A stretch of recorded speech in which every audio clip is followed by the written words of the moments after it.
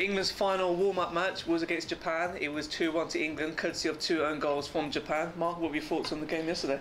It was a very strange game, actually. I mean, I think there's a lot of, perhaps a little bit of nervousness in that England side getting so close to the announcement of the squads, which Capello's got to do this week.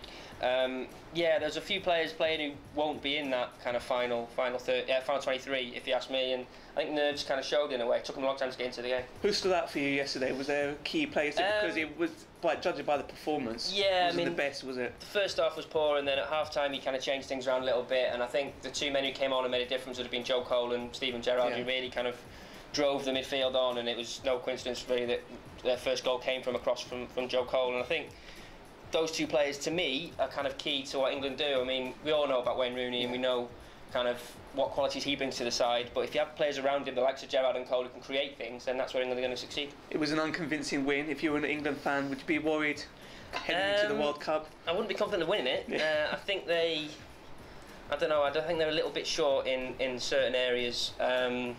They've no doubt they've got quality in individual players, but they never seem to get together as a team and gel as a unit. So, in short, no, I wouldn't be confident they're going to win the World Cup, but they've got as good a chance as anybody, and that's, as I say, that team that played yesterday will not be anything like the team that plays the first match against the USA. Do you think there'll be any surprises in Capello's final 23 No, squad? I don't think so. I think the 7 who are going to miss out are pretty established now. You look at the likes of Scott Parker, Stephen Warnock and Michael Dawson didn't play in these World Games. That's them ruled out for me. I think Michael Carrick hasn't done enough.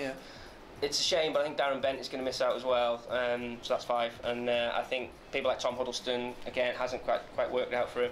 So I think he's probably got his squad sorted now, and kind of obviously on to the finals now. Yeah.